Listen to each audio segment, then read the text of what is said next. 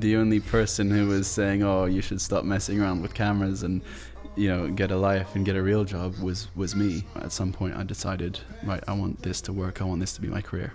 But we just were unaware that we had to keep selling. We didn't know that we risked Losing everything. losing clients. Pretty much all of our work came from networking.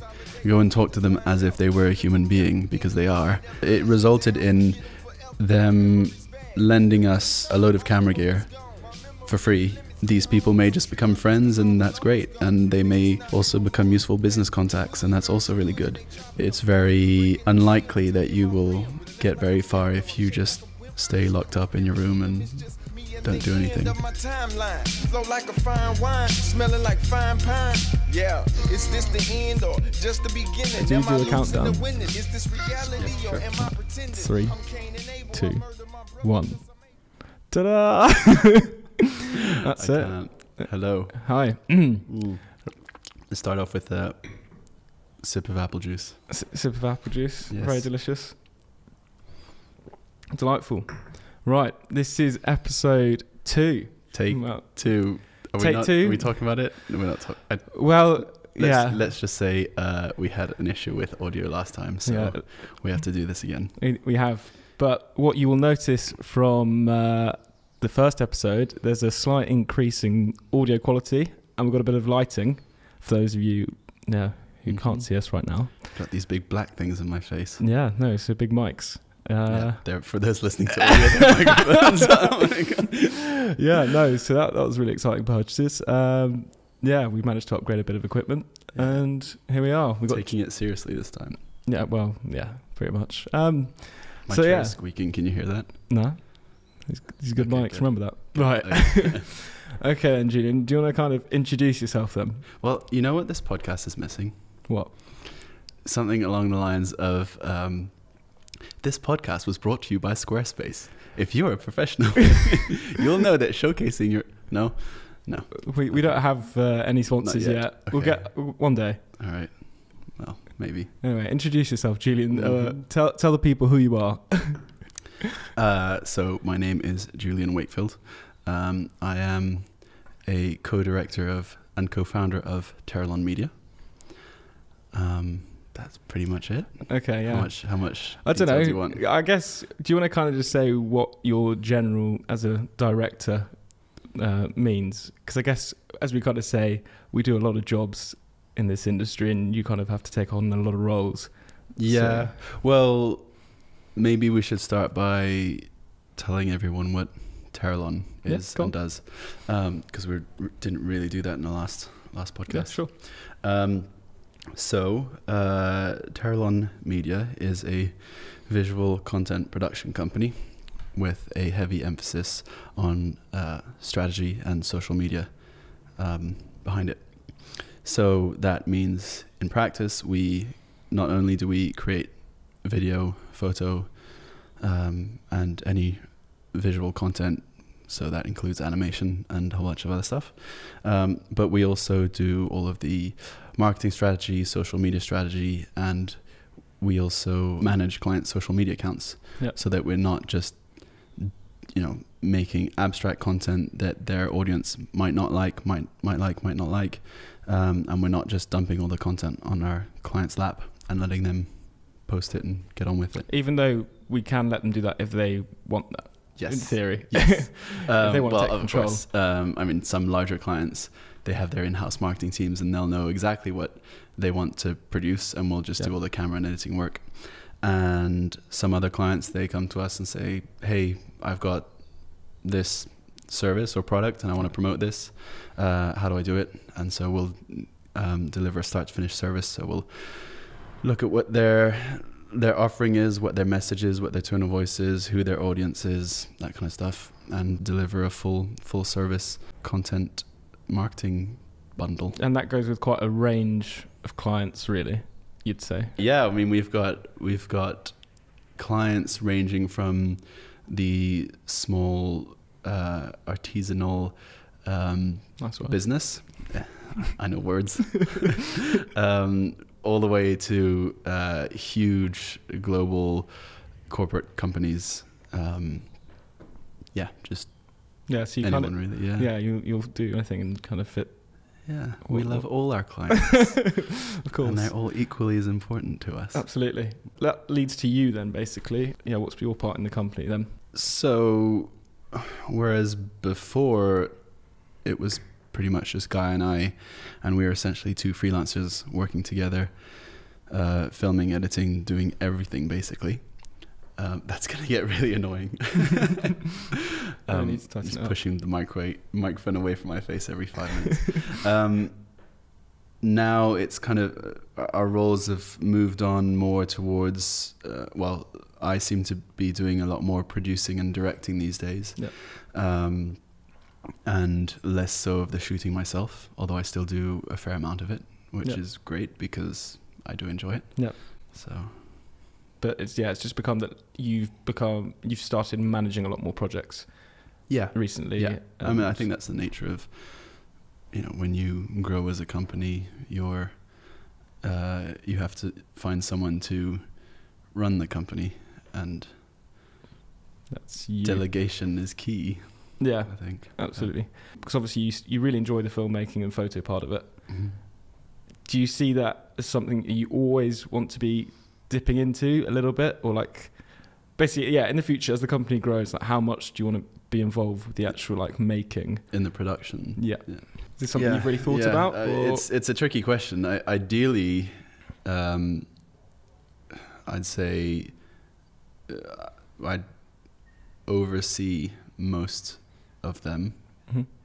but we'd have a team who we can trust and who can manage the bulk of the work. But I still do, I still do want to be involved in the actual production of things, because it's fun. I mean, it's the artistic side of it. Yeah. That's the, otherwise it just turns into a desk job, I guess. Okay, fair enough.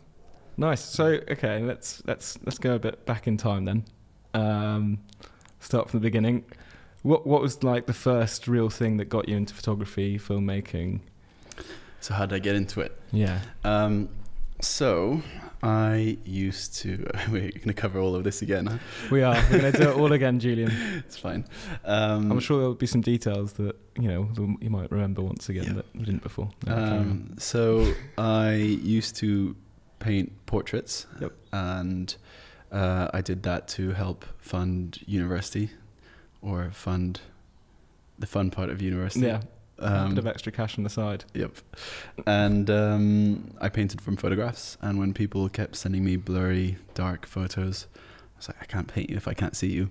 Yeah. So I got into photography, and kind of segued into video because I bought a Canon 500D, which could film as well. I think it was maybe just 720p. Yeah. I filmed myself painting, and I made silly YouTube videos. Yeah. And to kind of promote my paintings.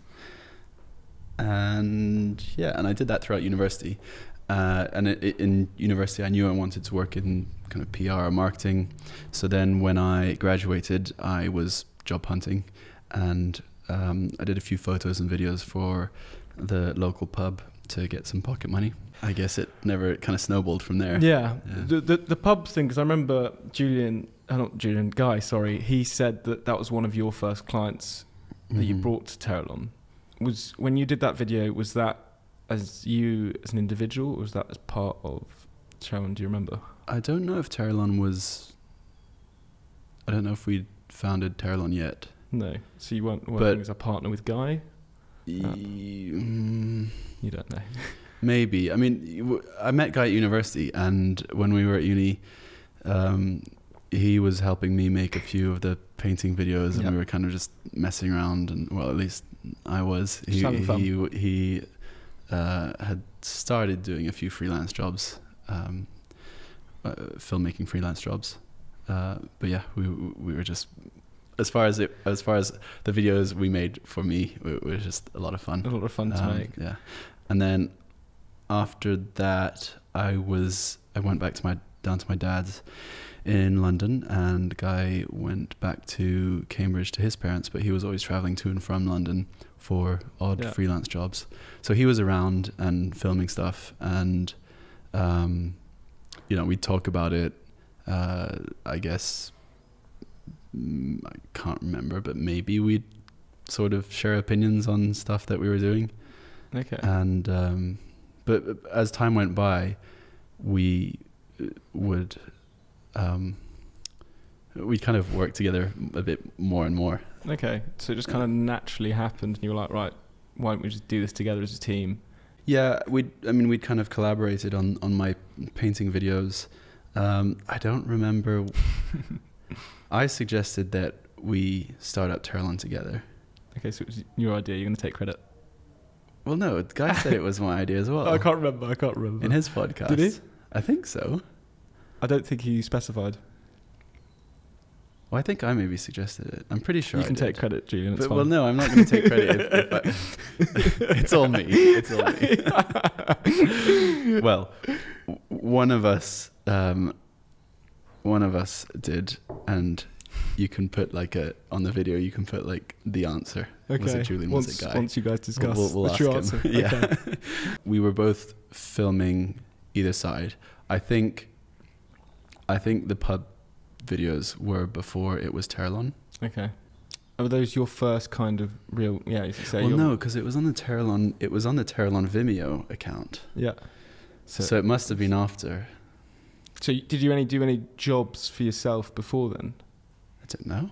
You don't know? I think so. Well, at university, I was also interning for a marketing agency. Yeah.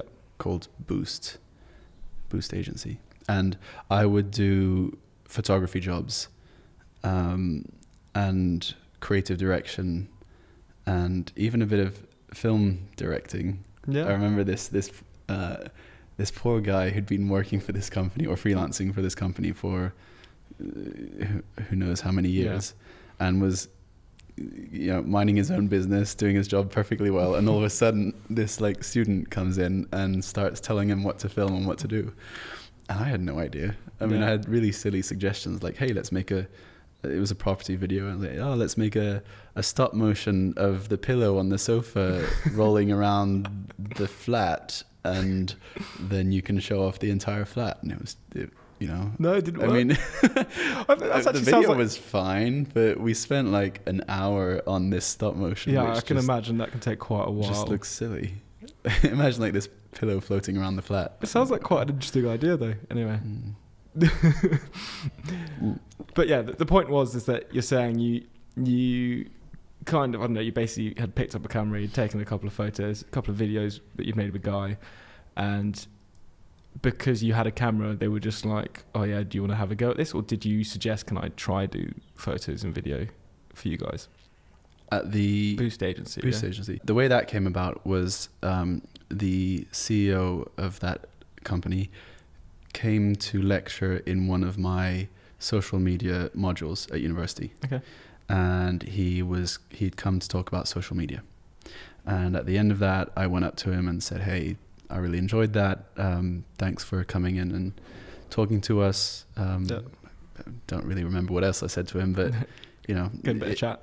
Yeah, I went and have a chat with him, and it started up a relationship, and then nice, went from there. That's interesting, because how was learning about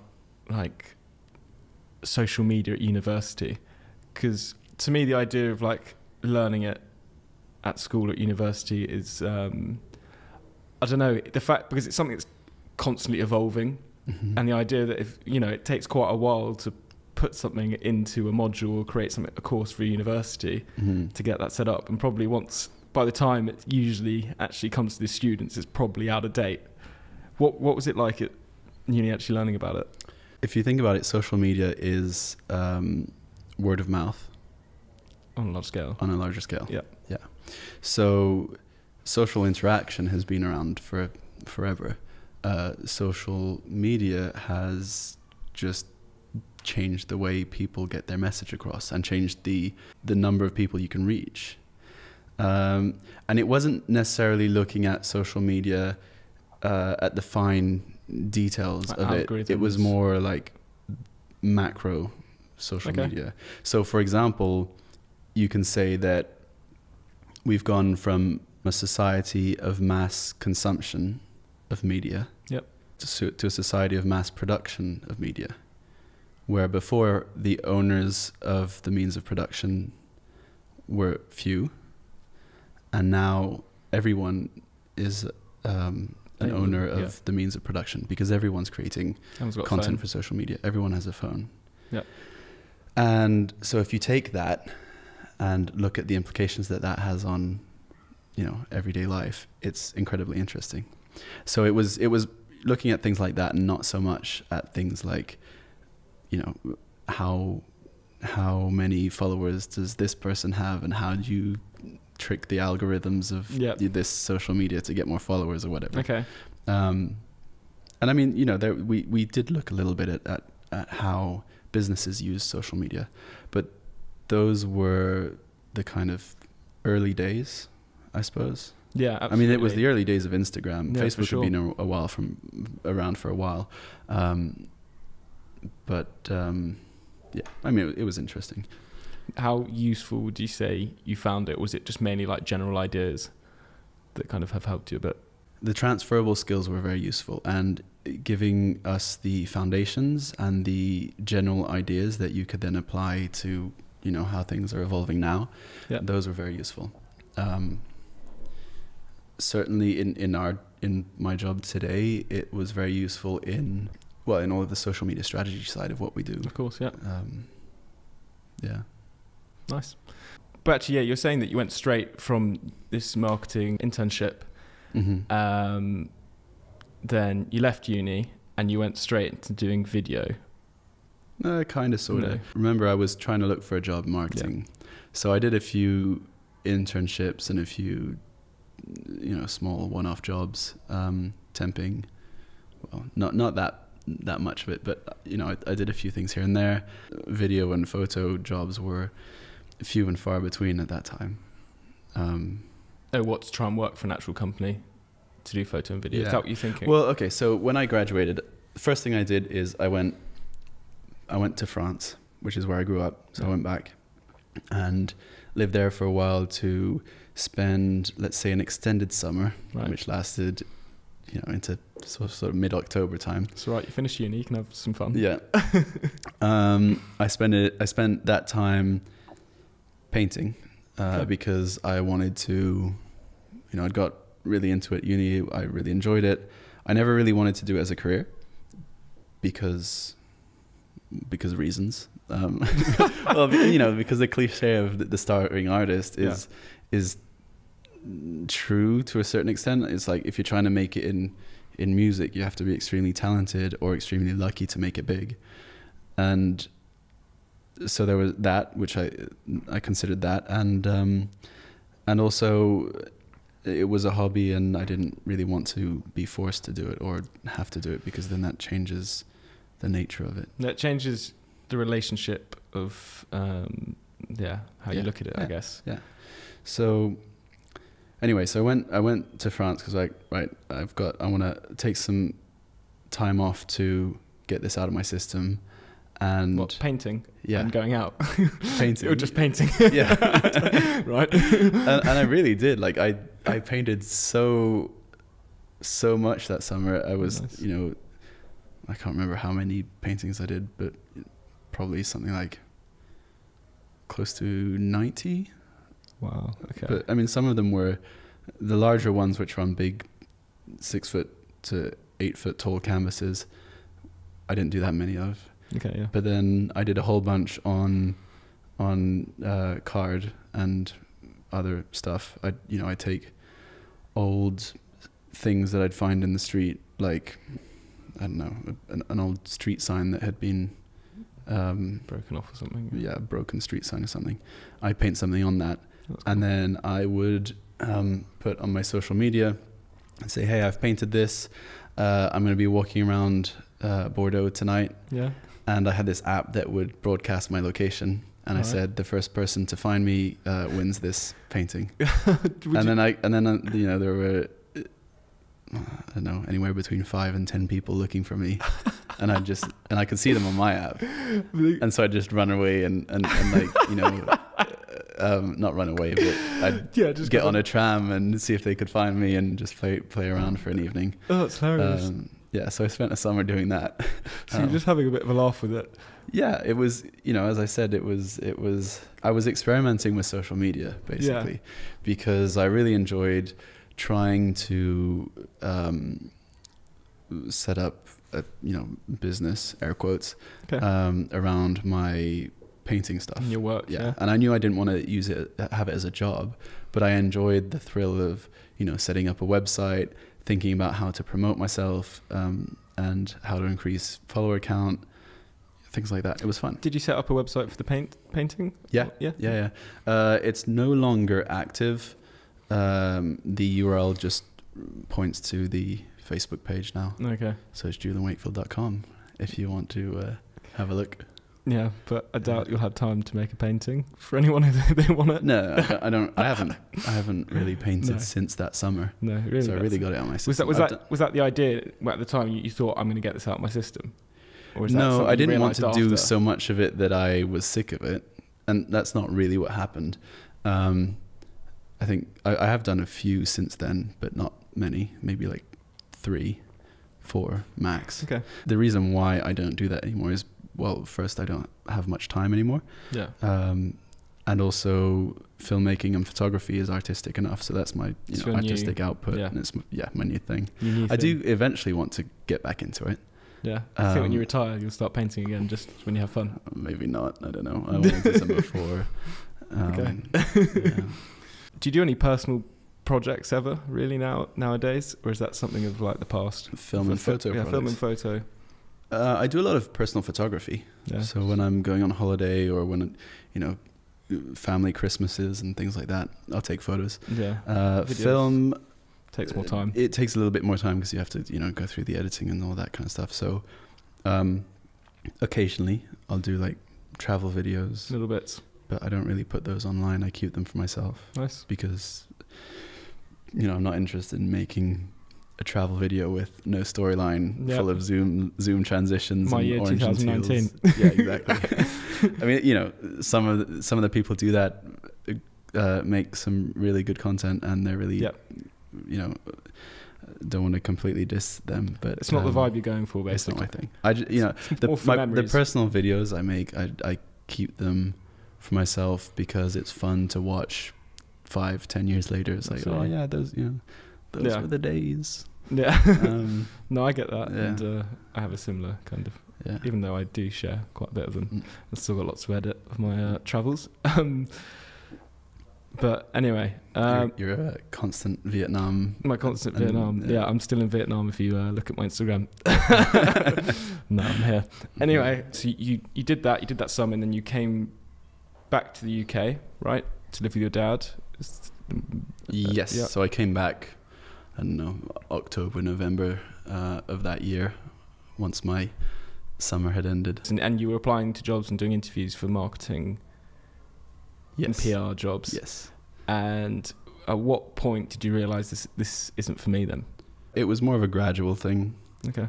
I mean, I was job hunting, and then I was, you know, doing more and more video and photo work.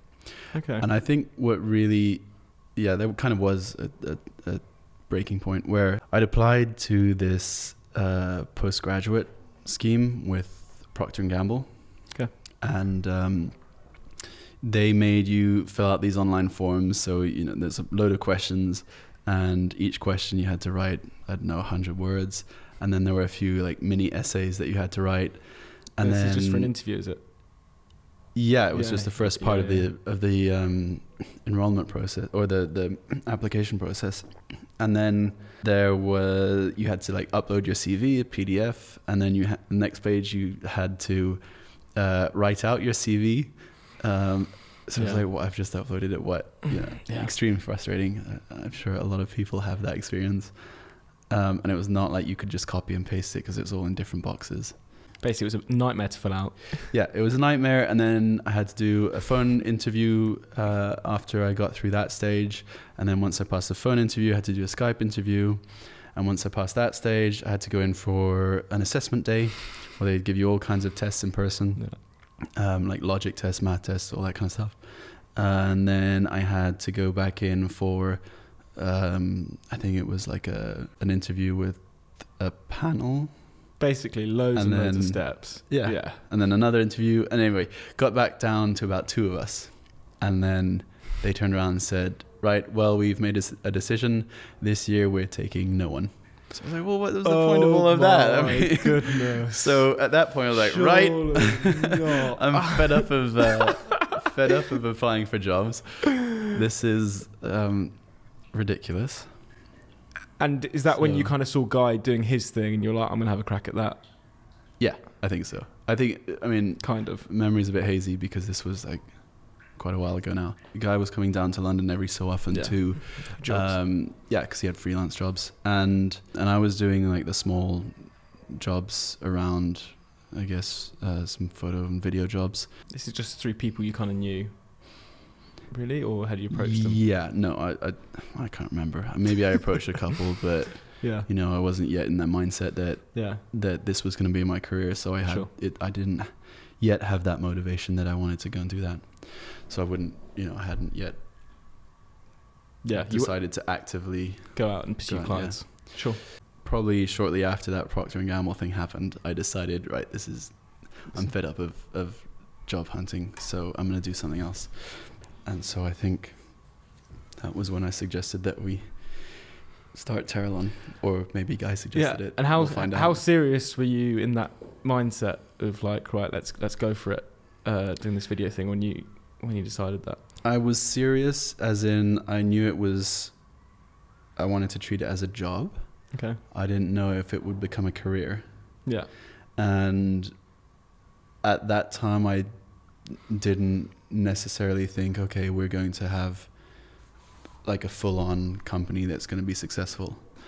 I was more in the mindset of, we're both doing the same thing, why don't we team up, because it just looks better if you're a company rather than just a freelancer on your own. And that was from the start, we've always wanted to have that company image for many reasons. 1, because you look a bit more legit, and 2, because it's scalable. So if you're a freelancer, or if you're known as like 2 artists, then you face the issue of people hire you as a person and they pay you for your time. So if you're on another job already, or you're already booked that day, you say, oh, I'm sorry, I can't come. Whereas if you're a company and they say, hey, can you come film this for me? You can just say, yeah, sure, we'll send one of our guys. Yeah. And, they're hiring Teralon, not just you as a person. Sure. Yeah. So that you makes can scale it. Sense. Yeah. When you made that decision, like, what was people's general opinions on what were you doing? Were a lot of people like, Julian, what are you doing? You should be looking for a job instead of having a bit of fun with photo and video? Or like, did you get a lot of mixed opinions? No, I didn't get any opinions. I mean, well, I got supportive opinions from parents and family. Yeah. The only person who was saying, oh, you should stop messing around with cameras and get a life and get a real job was me. Really? Yeah. I mean, because it was fun, and that's what I did as a hobby, and then people started paying me for it, and I was like, oh, really? Okay, well, thank you very much. And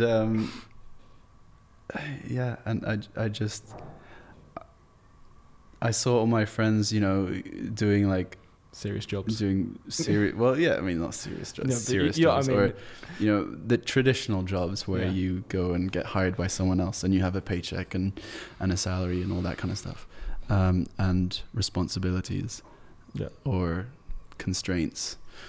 I mean, we had responsibilities to a certain extent, but we were very free, or it felt like we were very free because we were doing our own things and we didn't have to go in to work at a certain time, and it was kind of like still being at uni, because there were periods when you didn't have a job and you just messed around, did nothing, just when went you out probably a lot. should have been approaching people, but yes, thank you, Santi. So yeah, there were times like that, and then there were times when we had a job and we had a deadline, and you know, it was like exam time at uni. At what point did that change then, that mindset? Because clearly you're saying, you know, you did have you're just out of uni, you're still young, you're having fun, you're making photos, and you're living with your parents, so you probably got pretty low costs. Do you think that's why you had that mindset at the time? Again, it was more of a gradual thing. It wasn't like all of a sudden click. Yeah. Right. This is a job. I was living at my dad's, and I saw, because I couldn't afford anywhere else, and I saw all of my peers and friends and everyone else kind of going and getting normal jobs and having a salary and could afford a flat in London and could afford to go out and that kind of stuff, where, you know, it was tough the first few years because you can't afford all of that. You have to live at your parents'. Any money we were making, we were reinvesting in cameras and lenses and all that kind of stuff. When I say it was like still being at uni, it was like still being at uni, but all of your friends were no longer at uni. Okay. You still managed to go out a little bit now and then, but there were definitely sacrifices that were made. Yeah. And then more and more I was kind of fed up of living at my dad's. And at first it was like, okay, well, sometimes it would take a toll on me or us, because I know that Guy felt that as well. Is that you're making all these sacrifices and you're like, okay, well, to what end? What are these sacrifices for? What am I trying to build here? And I think, you know, after a year of doing it, you kind of start thinking, well, I don't want all of this to have been for nothing. I want this to turn into a proper career, and I want this to be useful. I want this to be a thing. Yeah.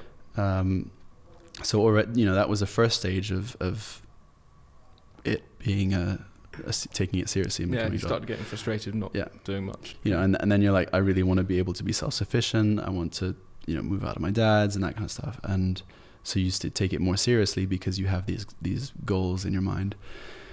And then I guess when I did move out of my dad's, I was like, okay, well, now I'm self-sufficient, and this is an actual job that means I can provide for myself and I don't have to depend on someone else. That must have been quite a big step. Yeah, I mean, it felt really, really good, because the first couple of years, as I said, it was difficult seeing everyone else having a normal lifestyle and, you know, living on their own, and everyone would say, oh, you know, if I could still live with my parents, I would. It's great. They cook food for you and everything. And yeah, it's you know, that's really good. Has some benefits. And there are loads of benefits, especially at my dad's, because you know, he's a nice guy. And also, it's, you know, it's a house in London as well. Yeah. Yeah, it wasn't central London. It's out in Twickenham, so there is a bit of a journey into London, and I was certainly out of all my friends one of the people who lived the furthest out. So I spent a lot of time on trains and night buses and all that kind of stuff. But still very lucky to have that. Yeah. So along with all of the, you know, regular sacrifices that you have living at your parents'. I'm making it sound like it's awful. It wasn't that bad. It was really but you good. get that. You know, you're comparing yourself to other people, and you're starting to think, I need to at some point. The main thing for me was, where am I going? What am I doing here? Am I wasting my time? Is someone going to, you know, if this doesn't work, is someone going to look at my CV and think, well, you spent like 5-6 years basically living your dad's, fucking around with cameras. Yeah. Sorry, I shouldn't swear, but you're getting passionate. It's good. Well, yeah. And I didn't want to end up in that scenario. One point of view could be that the more time went by, the more time I'd wasted messing around with cameras. Or you could say the more time went by, the older I was getting before I would start my real career or whatever. So I didn't want that time to be wasted time. So, at some point I decided, right, I want this to work. I want this to be my career. And certainly when I was able to move out of my dad's, I was like, right, now I feel like I've been able to get to a point where I'm self-sufficient and where I've kind of caught up with my friends who had got, normal jobs after university and who could afford a flat in London. And that was a really, really nice moment, because not only was I self-sufficient, or were we self-sufficient, but we also got there from scratch. We didn't have... Built it yourself. We didn't have initial investment. We didn't have anyone telling us how to do things. We didn't learn how to use cameras at school or at uni. We did have a lot of support from our parents, which we're incredibly grateful for. But it was all through trial and error. Yeah. So that was nice. Yeah. So was it a comfortable, did you save up a certain amount of money to know, because obviously freelancing is not a regular income. It's so did you have a certain amount of money saved away? How comfortable was that? Was it a jump basically to do it? You mean how, when you had to move out, how much of a leap of faith was it to commit to rent for a year? That's my question. Yeah. I did save up enough for maybe 3 months rent, or possibly 4 months rent. But that would cover rent and not food and all that kind of stuff. Yeah, I think we just saved up a bit. We were feeling a bit more optimistic about. Was it a comfortable decision though? Or was it this is, I think it's just the right time. It feels right. I was nervous about it. Yeah, that's I also got a flat that, 3 months after moving in, I could move out. It wasn't like I was fixed into the flat for a year or 2 years. Okay, I had to stay in the flat for 3 months. After that, I could move out if I found someone to move into the room that, I just had to find a replacement. Yeah. So you kind of had a safety net. But I assume once you made that jump, and as you say, it felt really nice, and okay, I'm now managing to support some sort of lifestyle. I bet you were right, let's go. Yeah, if I'd had to move back into my dad's after that, it would have taken a toll on morale. Did you notice a change in your working attitude at that point when you moved out?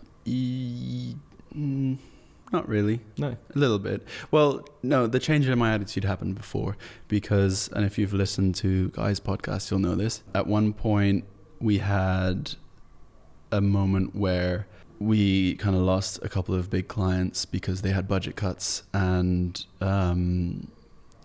things weren't looking very rosy for us. So that was before you moved out, was it? Yeah, it was before I moved out. Yeah. Okay, interesting. Guy had already moved out. Yeah. So he was even more in panic mode when that happened. What happened is we set up the company, we did a huge marketing push, we would sell, or we would, network and go out and look for clients.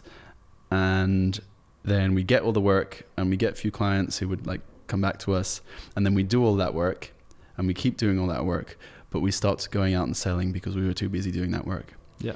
So it comes in cycles. You spend a year setting up and going out and selling and doing all that, and then you're good for a year and a half, or maybe a bit more, but whatever.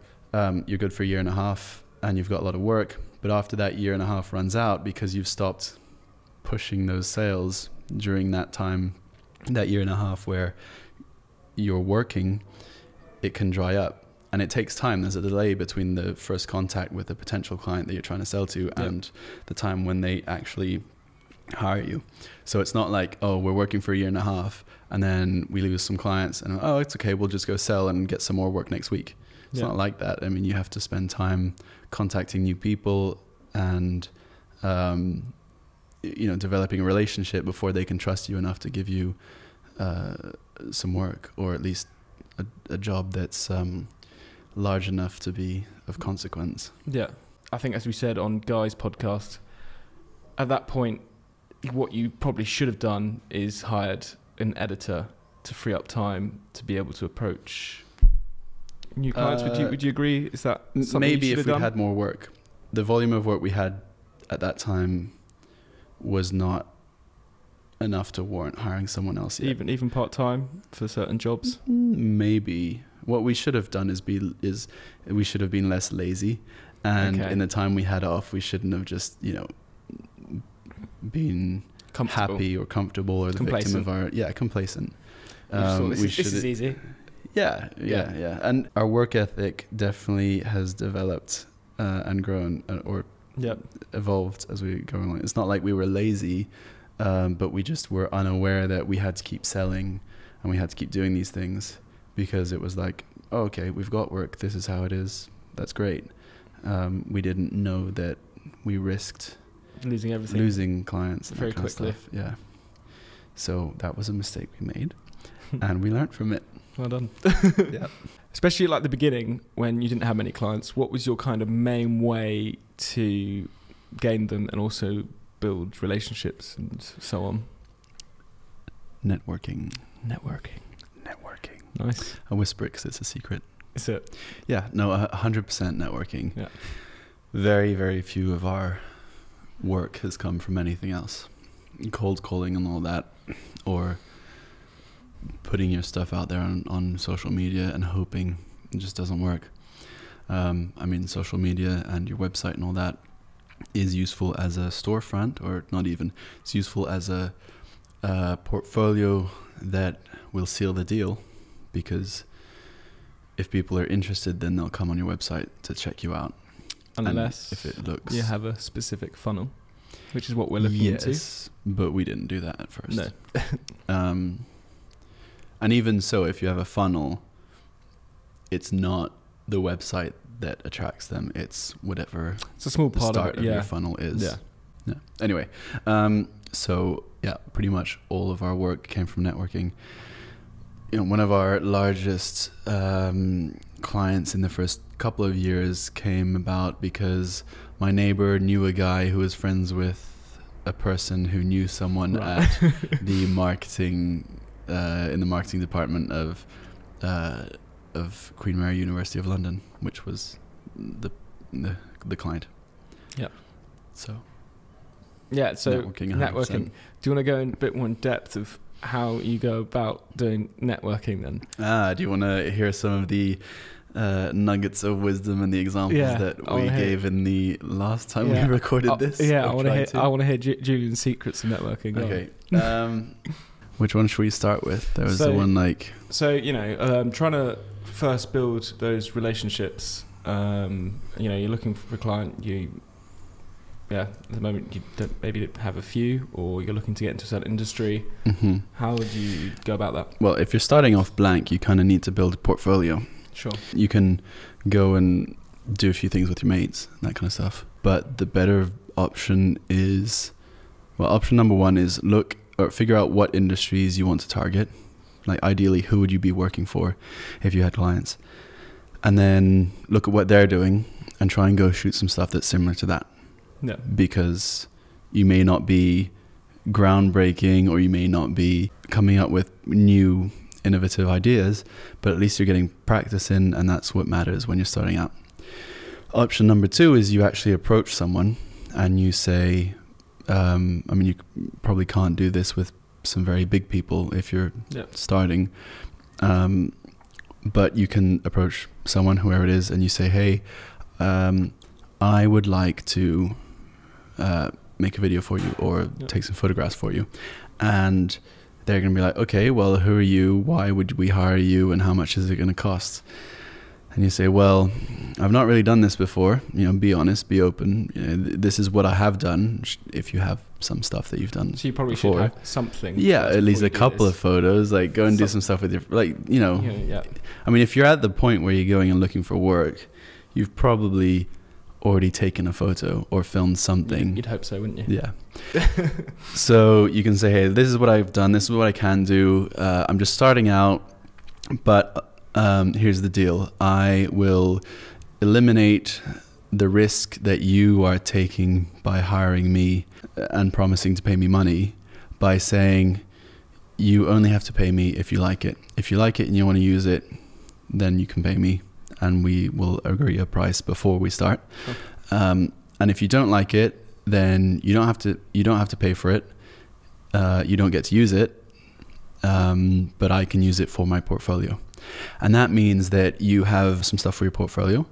They will also have given you a brief to start, so you'll have practice working with a client to a brief. And hopefully, if you don't do a terrible job, they'll pay you. Maybe, hopefully. I think that's a really good bit of advice, and something when you first told me, I was like, that makes so much sense. Yeah. And especially if you've done a couple of pieces, it's something that can easily break you into working with an actual client and not necessarily having to do it for free. Mm-hmm. Even though there might be, when would you say is the right time to do work for free? When we agree to take on a job, there are 3 factors that influence our decision. The first is, the standard, how much are we going to earn from it? It's the economic value. The second is it something that is going to enhance our portfolio? And the third is, will we learn something from it? And, that is a pretty important one, especially if you're starting out. Well, all of them are important, but and as long as the sum of all 3 of those things go over a certain threshold, then you should do it.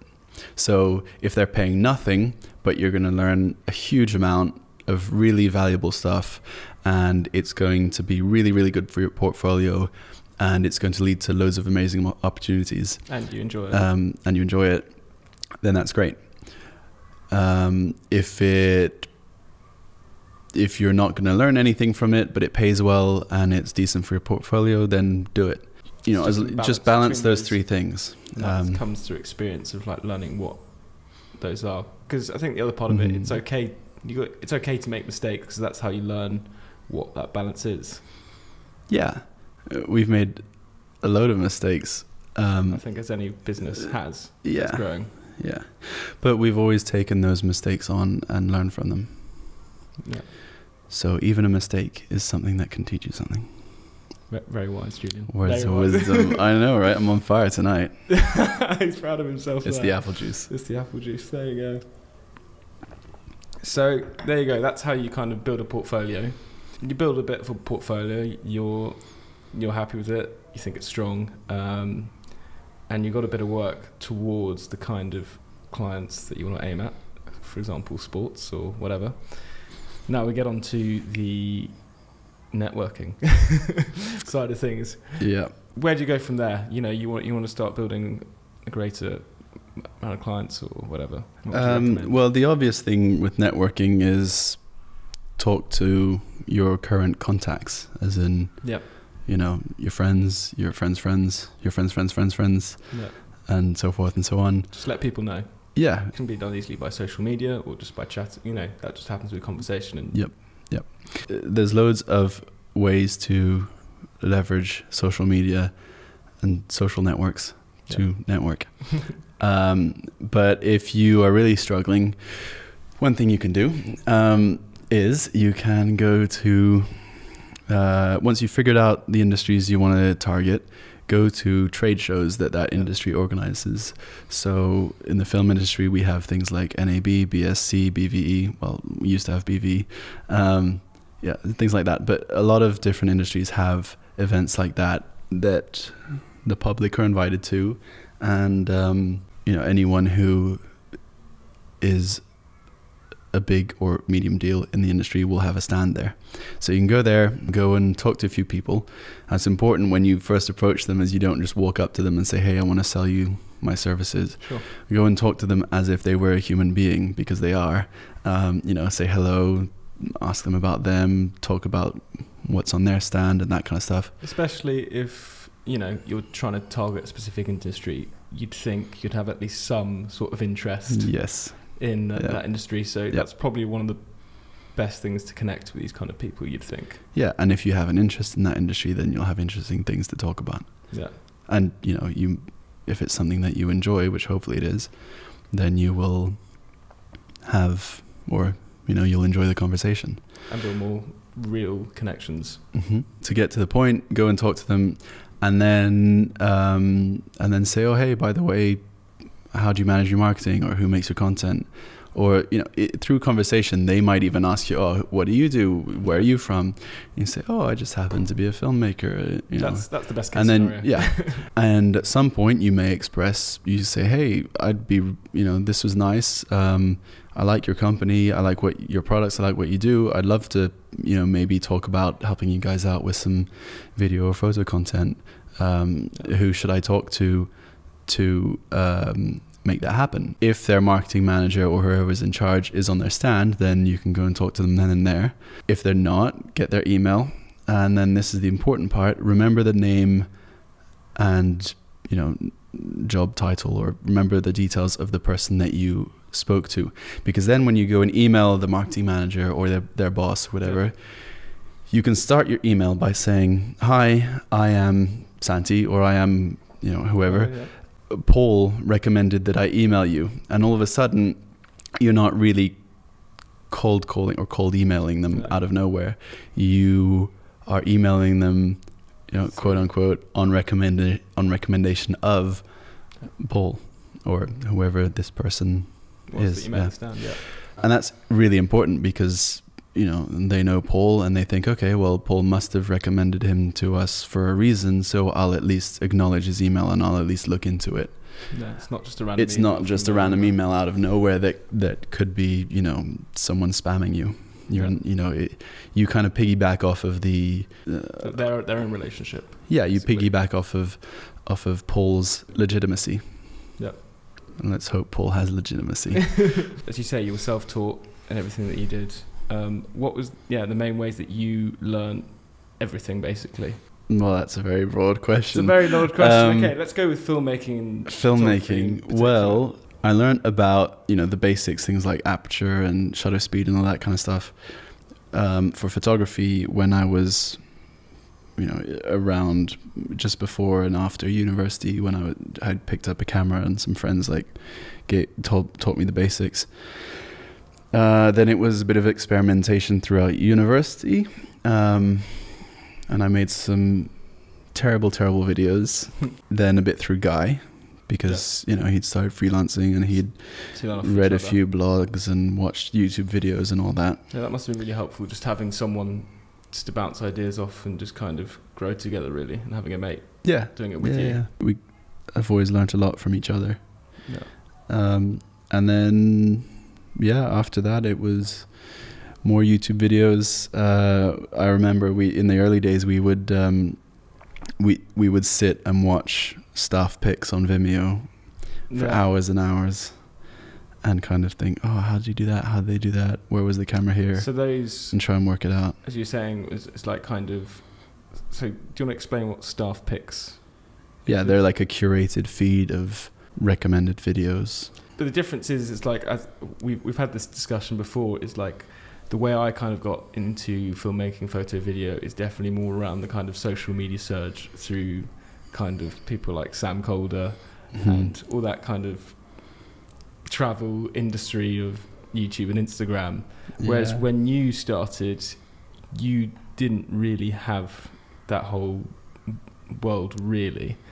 I'm not that old. No, social media is very young. Yeah, I mean, they weren't so prevalent. Your inspiration was very different. Yeah, those kind of videos were kind of starting. Maybe the early days, yeah. But I was watching, I had no interest in making travel videos or that kind of stuff. I watched Super Bowl ads, and I still do every year. I just love sitting down watching all the Super Bowl ads, because to me those are really fun. They're funny, they're engaging.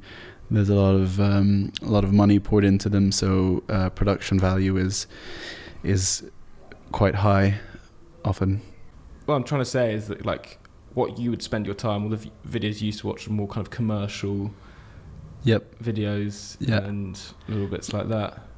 Yeah, because I knew, at that time I decided, right, I want this to be a job. I want to make videos that sell to other people. And it's always been, I've I don't have as much interest in filming narrative pieces as I do in making commercial videos and ads and things like that, because you can write a story and make a nice narrative piece, and that's one kind of skill set. Yeah. But for me, the challenge of taking a business need and making something that's interesting, artistic, and engaging out of something that essentially is just someone trying to sell something to someone else. Basically using that to solve that problem. Yeah, solving that problem is kind of what I really get a kick out of. As you said. Because it gives you well, I mean, obviously different people have different opinions, but when I think of filming a narrative piece, there's no challenge, or there are many challenges to it, but those challenges don't interest me. Sure. The challenge that interests me is not just, okay, I want to write this story and film it. The challenge that interests me is I want to make something that feels like a story, but that also meets a business need, and that those business needs are a constraint that you have to kind of work around and solve that. Yeah, exactly. And meet the client's demand and their multiple requests for re-edits and things like that. It's always, a lot of people think it's a pain in the ass, but I really enjoy it. I enjoy trying to figure out and solve those problems. As you said, it's like you were always interested in going into marketing and that kind of thing. So it was mixing those two things together rather than telling necessarily just an artistic story. Yeah, exactly. So also talking about like people you've learned off, who would you say are peers that you've learned a lot from, like as you've grown? Because I assume that's quite a big part of learning, just through other people. As you said, you learned through Guy. Yeah, so Guy and I have learned a lot from each other, and I suppose you're trying to get to Philip. Name drop. Yeah. So Philip Bloom, I hate to admit it, but he definitely taught us a lot. Well, initially because this guy used to read his blog, and I may have glanced at an article or two by accident. But so it was the early days of Teralon. So in the first year and a half, and I followed Philip's Instagram and Facebook and all that. Yeah. And then I was on holiday in Florida with my mother, and I saw that Phil posted something saying he needed a camera assistant for 2 days, and they needed someone local because there was no budget to fly someone out to where he was, and because it was also in Florida, and they needed someone local because they needed someone who could work in the US legally. And so I saw that, and I sent an email saying, I'm not local, but I'm here. And I also have a US passport, so I can work legally here, and I have some experience in this and this, and I also live right next to you in the UK in Richmond. And before people think that's creepy, he often talks about where he lives in I think anyway. Quite a few of his videos and stuff. So it's not like I was stalking him so much that I knew where he lived. I mean, I did, but no, I didn't. Stop digging. I emailed him, and he emailed back saying, we'd love to have you, and went and did 2 days of camera assisting in Key West in Florida. And that's how I met him in person the first time. After that, I bumped into him again around London at trade shows and industry events and things like that. So that kind of goes on to the value of networking within your own industry then. Yeah, absolutely. I mean, the value of networking in your own industry is, you can meet people like that who will teach you a lot. You can also meet people who might give you a job now and then. So, You know, I met a lot of the freelancers that we work with. I met at industry events like that. And also, you need to meet these people because they will build up an infrastructure of support that you will need to do your job. So, for example, if you're on really good terms with a rental house or a, you know, camera dealership or whatever, you know, you can chat to them and they'll give you advice, and maybe you can go into their showroom and they'll help you out, and you build that relationship and you talk to them. Or maybe you can get a loan or camera off of them when yours in for repair or things like that. It's always really, really useful to know people. You're allowed to whoever talk they about are. your Kenya vlog with ProAV, kind of? Yeah, I suppose so. Yeah, because that's a good example of... Yeah, so an example of that is ProAV. So I met the guys at ProAV, I think at BSC one year. Started talking to Carl. I can't remember exactly what happened, but it resulted in them lending us a load of camera gear for free. Well, as in we didn't have to pay money, but we did film behind the scenes of what we thought of the gear and how we use it and how we put it in practice and that kind of stuff and our opinions on it. So, you know, you can do things like that if you meet these people. And that was really useful because on that shoot, while we didn't really have the budget to rent any gear, but I still thought it was a project that was worth getting some nice lenses for and things like that. You know, you figure out how to make that happen, and one way to make that happen is to leverage your contacts and chat to people and chat build to people. Relationships. Yeah. Well, yeah. I mean, I don't know. I like to think that I'm a fairly social person. I enjoy talking to these people, and I enjoy, you know, just having a human connection with people. When you were first starting to, you know, network and go to these events, was it, you know, did it come quite naturally to you just to chat to people? Or like the very beginning, were you quite nervous to go around and chat like that? Well, it was never a contrived thing. It was, you know, I didn't go to these events because I was like, oh yeah, I'm going to go and leech off of all of these people that I'm meet. But still, it just was like, more. Was there anything like nervous just going to meet people in general? Because I think some people are just a bit nervous to put themselves out there. Well, when I first started doing it, I didn't realize the value of it. So I went because I wanted to check out all the cool new cameras at BV at the time. I think it was the first one I went to. I was kind of excited and whatever, but I wasn't nervous. I mean, at these events, you walk past the stand and quite often they jump out at you and it's like, hey, do you want to have a look at our lights? So I guess the point is that like your intention necessarily at the beginning wasn't necessarily to network. So that, you know, you went there for the events and that kind of ended up naturally happening, and then you met a few people as you did that, and then your kind of circle grows as you meet more people, as they introduce you to more people. And would you say that's generally kind of how it happens? Okay, I'm not saying this to you, but I'm saying this to people who might be listening, but just don't overthink it. Just go and talk to people, like meet people, and these people may just become friends, and that's great. And they may also become useful business contacts, and that's also really good. It's very unlikely that you will get very far if you just stay locked up in your room and don't do anything. I think that's a really good piece of advice, just in general, just in saying not to overthinking it and just go out there and enjoy an event and just see what comes from it.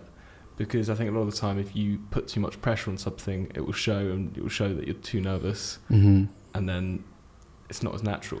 If you are someone who to whom that doesn't come naturally, there are ways around it. Like you can find a business partner who is comfortable with all that kind of stuff, and who will help you with that. In the same way that you're probably more comfortable with that side of things than guys generally. Maybe. I mean, it's not that guy's shy or anything. No. I think he just doesn't enjoy it as much. He's slightly more introverted, but not. It's not that it's tendencies. I'd say I'm not calling him saying he's not outgoing or anything like that, because he absolutely is. I'm not slating him before guys start thinking I am. I don't know. I'm definitely one of those people. I'm someone I think that I can enjoy my alone time and not spend too much time talking to people, but I'd say I also have extroverted tendencies that when I do go out, I can talk more. And I was saying I'm probably more similar to Guy. Yeah, I suppose so. I used to be extremely shy when I was a kid and I think it's a byproduct of I was English and we moved to France and I was different, and so I felt out of place. Sure. Sometimes, not that my childhood was terrible. It was. Yeah. But it's definitely something that you can practice and that can change throughout your life. I suppose, maybe, I don't know. It's getting quite deep. Get very deep. Not an expert in this kind of stuff, but no. But yeah, it's just something that I think you can just try and practice, put yourself out there, and evolve. Yes. Do you want to kind of talk about maybe some of your favorite projects that you've done, maybe? Like, because obviously you've done quite a bit. Is there any in particular that stand out that you think that you're allowed to talk about that were quite a moment where you thought, yeah, this is really cool, or what about it was cool? Some projects I enjoy because the end product looked really good, but they were pain to film and they were really laborious. Some of them were really, really fun to film, but the end product was okay. But, it might have been a random corporate thing that just doesn't have much to it from the start. I'd say a recent one that I really enjoyed and that I'm quite proud to have been involved with is filming a documentary on Eliud Kipchoge's sub 2-hour marathon. It's a big one. With that one, we followed Eliud Kipchoge, who is an amazing Kenyan athlete. Just Google his name. He's like, if you haven't heard of it, Olympic medalist, world record holder, and all that. Very, very good runner. We went back and forth to Kenya all summer to film Eliud in his training camp in preparation for the attempt of running a marathon in under 2 hours, which is a moment in sport history that is going to go crazy achievement. Yeah, it's madness. It was really fun going back and forth to Kenya, and also we were in Vienna to film the attempt. Really, really cool piece of history, really, to be part of. So we're all quite proud to have been involved with that.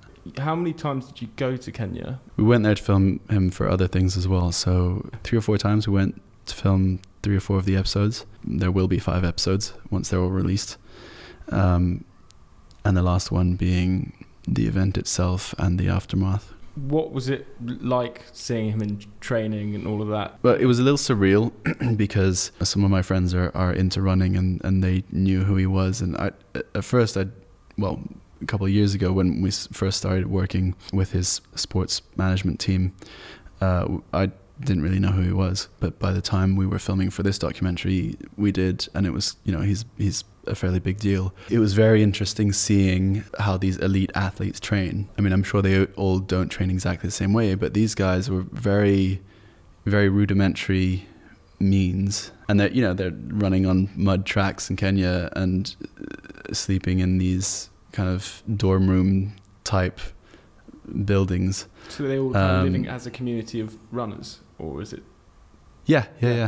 Before seeing that, I had this image from one of those Rocky movies where you have that Russian boxer who has all these team of scientists around him and he's hooked up to machines and they're measuring everything and things like that. These guys, like Eliud, he's got a really good team and a coach and all that kind of stuff, but he does a lot of it himself, and a lot of his success, I think, comes from his attitude and his mindset, because there's the physical challenge of running a marathon in that time, but there's the mental challenge as well, which is, there's a huge amount of pressure on you to. Yeah, that's crazy. And it's like, don't give up.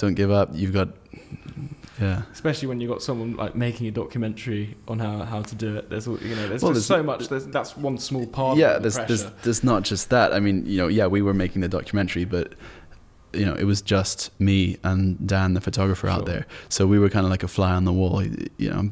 He knew we were around, but he had a much wider goal of he wanted to make history. He wanted to inspire people. He wanted, there was a lot of press around it. There was all the sponsors at the event itself, and like the number of people involved in making this happen. It was in the hundreds of people, and the amount of funding that went into it. You know, they redid the entire tarmac of the circuit he was running on in Vienna. Redid all the roads and all that kind of stuff. You know, there's a lot that went into it, a lot of people involved. From what he told us in his interviews, for him, he really wanted to inspire people to show that you can overcome any limit, and that, you know, no human is limited was his kind of motto, is his slogan. And everyone was very vocal about that, and he, you know, a lot of PR went into spreading that message. So what happens if he fails? Like, oh, no human is limited, but I didn't manage to do it. He tried one previously though, and he so this was a second time. The previous one was called Breaking 2. This one is called the Ineos 159 Challenge. The previous attempt was Breaking 2, but that was done with 3 different athletes, and so he wasn't alone doing that. So I think the pressure was kind of diluted.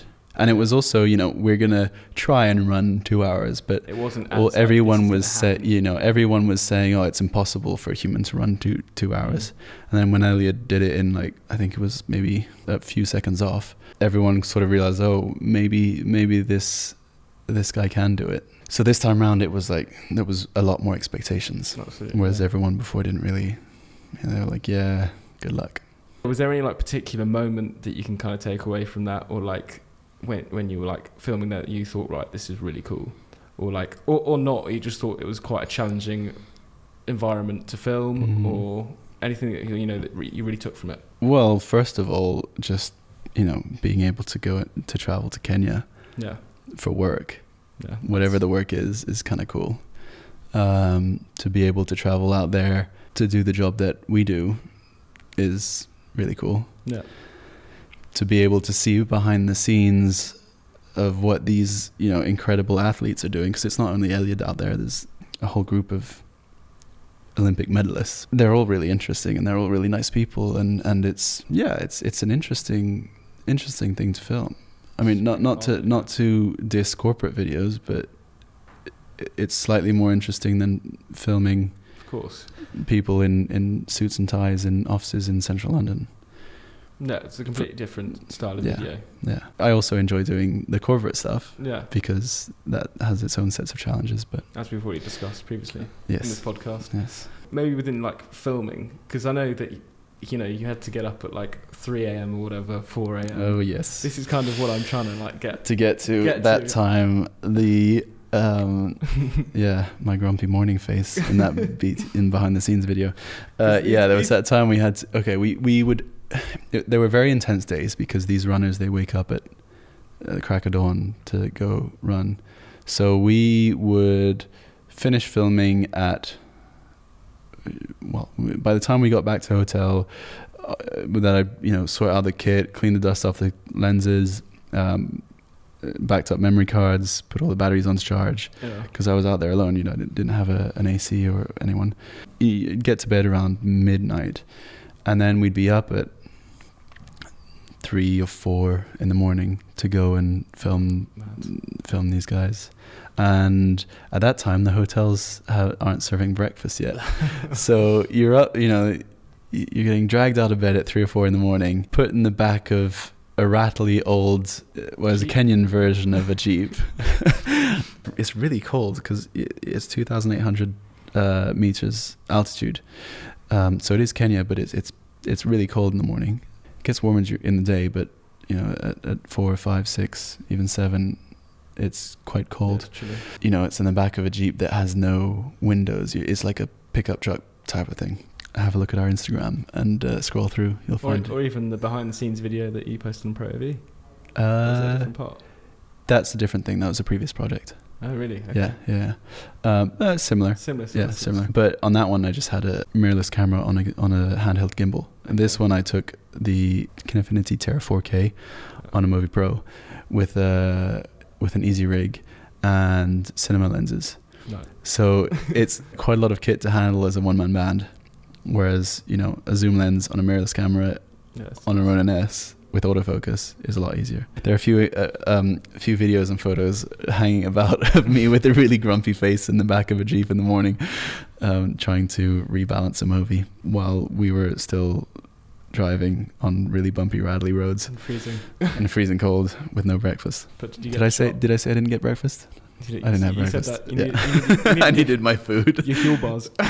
Yeah. I eventually got food after the run, And then it was all right. and then everything was fine again. And we got some really good shots. Yeah. It was some of the best shots because we were trying to put the equivalent of the full frame equivalent of a 100mm lens on the Movi Pro, So quite tight. which is a bit of a challenge. It's not like it's a wide angle and you can capture everything. You need to aim it in the right direction. No, you have to be focused. Which is a general rule of filmmaking: aim your camera in the right direction. Yeah. But also focus is quite difficult at those focal lengths. Wait, it's not manual focus, is it? Or It was manual focus, wow, and okay. I didn't even at the time. I didn't even have a wireless system or a focus puller. Yeah. focus pull thing.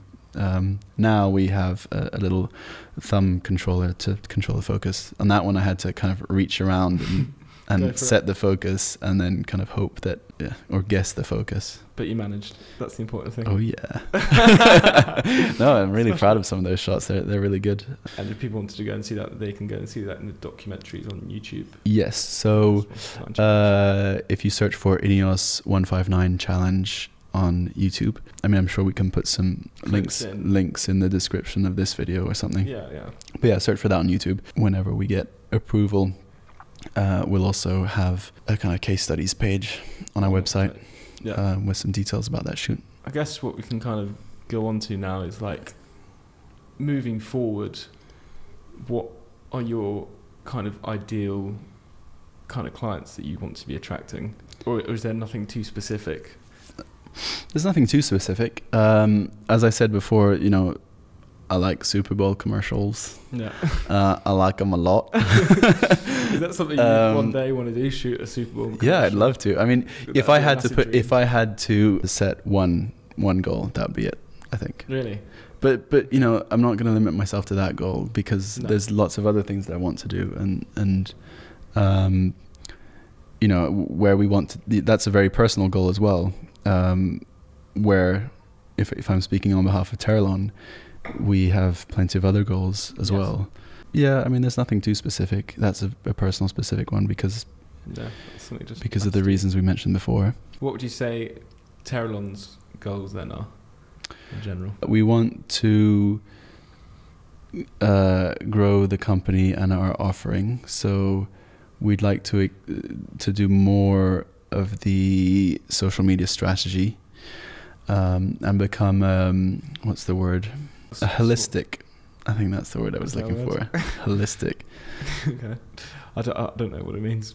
Oh, well, it means you do a bit of everything, really. Yeah, kind of. All rounded. Yeah. We haven't explained this very well, have we? Well, okay, put it this way. We started out doing videos only. Yeah. Or videos and photos. And people would come to us and they'd say, hey, I want to promote this. I want to make a 3-minute video. And we would, at first we'd be like, okay, great, we'll make a 3-minute video for you. And we make this video and, they'd be happy, but it wouldn't really do very well. Or maybe it did, but it didn't really help their business purposes or whatever. Because 3 minutes is a long time, especially to hold people's attention these days. For an ad is a long time. So then we started saying, hey, why don't, instead of a 3-minute video, let's have a look at who your target audience is, what platforms they're on, and what content they are consuming on those platforms. And we'll try and match your content to the content that these people want to see on those platforms, instead of being a 3-minute ad that's just going to interrupt what they're there for. Because if you're watching TV, you're watching a movie, and then an ad comes on, it's interrupting your experience. And what's the first thing you do? You switch off, or you go on your phone, or you go and make yourself a cup of tea, or whatever you want to do. So we want to make content that these people actually want to see, and then we started all of the strategy around that and helping craft the right type of content before we actually even started filming or taking photos. So we'd come back and we'd say, all right, instead of a 3-minute video, we'll film a 1-minute video and a 30-second clip, and then we'll make 50. We'll also give you 50 photos, and we have this whole whole campaign, as opposed to this just one video. Yeah. And after that, we, as you know, we moved on to offering our social media subscription services, where we not only do we do all of that, but we also take control of their social media accounts. We'll do a shoot day every month to create the content, and then we'll trickle that out on their social media accounts for them, manage the and manage their profiles, curate the content, learn what content does the best, tweak the next week's batch of content to fit what we've learned in the previous weeks and that kind of stuff. So we've kind of evolved our offering and evolved the thinking behind the offering to provide extra layers of service. We want to take that even further and make it even more of a smart solution for our clients. I'm not going to go into the details of how we're going to do that, but we've got some plans. I think the general idea is, as you were saying from the beginning, it's like solving that problem that clients have initially. Our solution is digital, and so it starts off with a video and it transfers on to like managing it,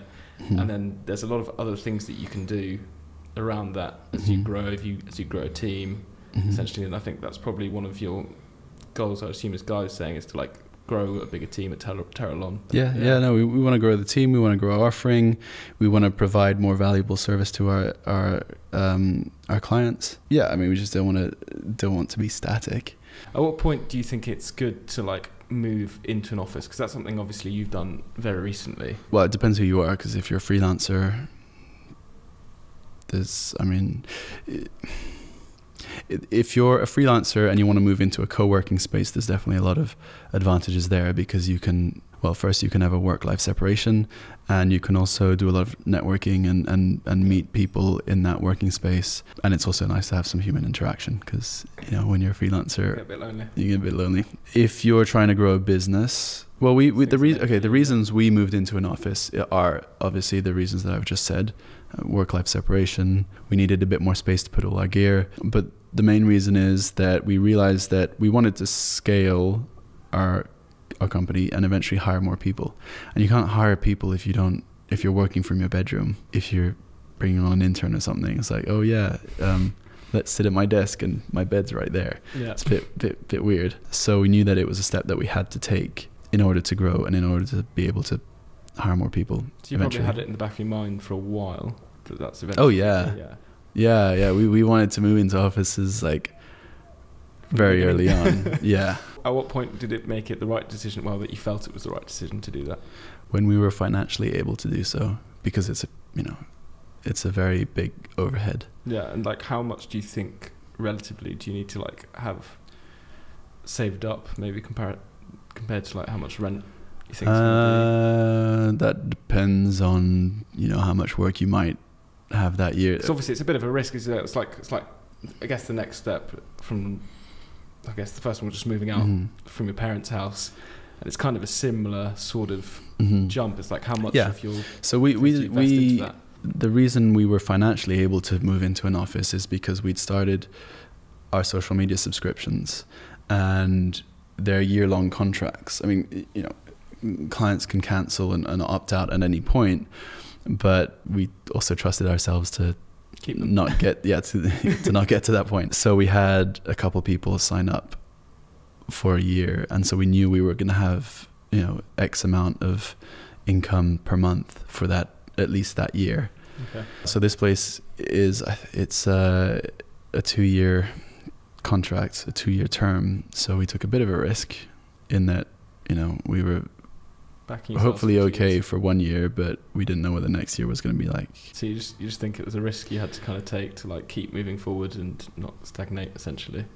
Yeah, it's definitely there's definitely some sort of risk involved, but if you want to scale, then it's kind of like dress. What's the saying? Dress for the work you want, or dress for the job you want. Yeah, I guess so. Yeah, that's what we did here. Similar sort of thing, and it's kind of keep pushing you across those boundaries. Is it time for the Instagram questions? I can have a quick look and see if there's anything. How many have we got? There's my mom, most likely. We have a few. We have a few people who've interacted. Oh, hooray! How exciting! But while you're looking at them, shall I do a shameless plug for our Instagram accounts? Yeah, go for it. So follow Teralon Media It's at Teralon Media on Instagram. Wow, amazing. There you go. Amazing. Yeah. Let's do it then. I think we've covered quite a lot of things here, and Yeah. it's been good fun. I think we can. Let's end with the Instagram questions. Sure. KingleGend757 has said Canon or Nikon. Canon. Do you Well, I've probably taken a total of 5 photos on a Nikon. Yeah. On my uncle's Nikon, whatever. I've used Canon a lot, so You don't have much to compare. yeah. And also, well, I don't really know what Nikon do these days for video, but certainly Canon have more of a reputation for being better at video. And Canon's what you started on, and Yeah, there's a bit of nostalgia there too. yeah, so that goes for that. Sam Bebb says, "Who's better, Tom or Sam?" So for a bit of context, do you want to explain who Sam is? Sam is our DP/camera operator on a big job we're doing this year, and Tom is the photographer on this very same job. He's put you on the spot there, hasn't he, Julian? Well, you can't have favorites. I love my 2 children equally. Very diplomatic. Yes, There you go. I'll stay at that. You leave it there. Yeah. Oh dear, we got spammers going. Do good and good will follow. Okay. Do what? After it says do good and good will follow. Oh, inspirational quote. Inspirational. Great. quote. That's not a question, but why not? We have a question from Guy V. Ellis. Oh, I wonder who he is. It's Yeah. a weird Instagram handle. Yeah, weird Instagram handle. I'm a stalker. Why are you so beautiful? Oh my. I don't really know what to say. I feel quite flustered. My guy, you stopped me his tracks. No answer. No answer. Just it's effortless, I guess. Effortless. Oh, fair enough. Beauty is in the eye of the beholder. Oh, that's what I wow. say. And Guy has beautiful eyes, Oh, so there he you go. thinks I'm beautiful. Wake Fred Up, as we all know, is now Freddie's, our editor's new handle. So this is just Teralon Media asking questions. Have you sent some questions in as well, I haven't- Santi? my Wait, questions I'm are gonna send here. one in as well. Send the question. Well, Freddie's is, who's your favourite brother? Well, Freddie, because he's my only brother. He wanted that, didn't he? Yeah, He really yeah. wanted that. Freddie, you're my favorite brother. Well done. So, You had a lot of competition there. E.G. Bowlis, that's Grace, so Yep. who we work with at Square Mile Sports, Yep. and the Bloomberg Square Mile Relay. She goes, what's your favourite relay city and why? So maybe some context. Yeah, go on. So Context. for the past year, and we're starting the second year, we've been filming the Square Mile Relay races, or I should say the Bloomberg Square Mile Relay races, because Sponsored by Bloomberg. yeah, it's a corporate running event, and it's a team bonding thing for a lot of large companies. Send teams of 10, and they run a race, and then there's music and food, and it's just a nice day out for There's a everyone. charity purpose to it as well. Yeah, and there's a big charity side to it. Raise money for various causes. They have a race in lots of different cities around the world. Yeah. Which Just on our let me board- get the map. Go on. He's obviously very excited about it, so we'll allow him to grab his map. Oh, hush you. So There Is you the go. map Here's the put it map. on? Yeah, There we yeah, go. you can see everything there. well, these aren't all races, but anyway, they cover a lot of that. So there's New York, San Francisco, Sao Paulo, and a whole bunch of other ones. Hong Kong, Singapore, Tokyo, Yeah. etc., etc. So that's basically where we've travelled as a company. All the spots. This Is that correct? is, we're kind of going on a tangent Little here, bit. but these So- are all of the cities that we've done jobs in. We should probably actually add a few now, but anyway. But a big part of That's that is through the Square Mile Relay, essentially. Yeah, quite a large part. So let's answer Grace's question. Finally we're here. Well, we've just done Dubai. I quite like Dubai because Yeah. it's the opening race of the season. It's always very exciting to start off the year. I enjoyed. Because we all went out Yeah, as a team yeah, for yeah. the first time. Yeah, that was fun. It was a really good laugh. I also enjoyed San Francisco. I enjoyed Sydney. Those because they're really cool cities and places She to be wants in. one answer. Oh God! You've got to put it down to one and why. All right, Has to be a specific one. Paris. Paris. I like Is Paris. there one in Paris? Oh yeah, but they don't do it anymore. Well, they never did. It got cancelled because not enough people signed up. You can't choose Paris. Well, it's going to antagonize Grace. So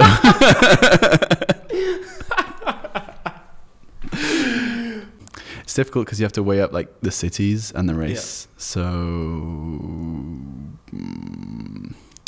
let's go with Sydney. Sure. Because it was a pretty good race and it's also a cool city. No, I guess. And we're lucky to be able to travel out there for work. Which so is far away to possibly go. Yeah. I guess also because I think Guy said this before to me that because it's so far out, it means that you know to make the trip a little bit worthwhile, that you have to spend a little bit more time there to kind of enjoy the city as well. Is that? Do you think that's? Yeah, but you can do that anywhere. I guess you can do that. You know, I spent a few extra days in Dubai visiting friends on the tail end of course you did. Of that one. So, but anyway, Grace. Paris. Final answer. Excellent. I think that kind of sums us up for today then. Yeah, is that all we have time for question wise? Yeah, I was like, I know there's like loads and loads more questions that people have asked, but we don't have time for the others. We don't have time for the others, unfortunately. Yeah, no, that's been really good fun. If you want to kind of follow us on our other social media channels, he's already tagged the Instagram, Teralon Media, and then Facebook, LinkedIn is something we're doing as well. YouTube, we're doing a little bit of. Well, this podcast is going to be on YouTube. YouTube, yeah. So if you're listening to it on Spotify or wherever else, then you can also watch it and sit through it again on YouTube. And we're going to continue to do these. I think probably Freddie next.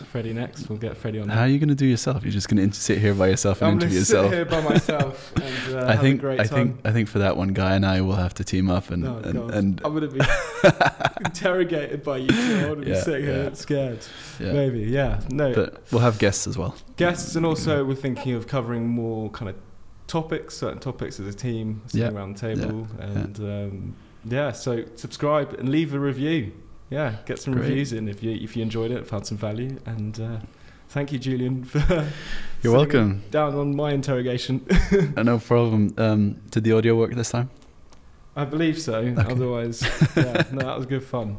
Nice to have it all with the proper setup as well. Yeah. And looking forward to more. Right then. As am I. Over and out. All right. Bye. Awesome. I hope that worked. Me too. That was good. Or am I pretending? That was poetry, huh?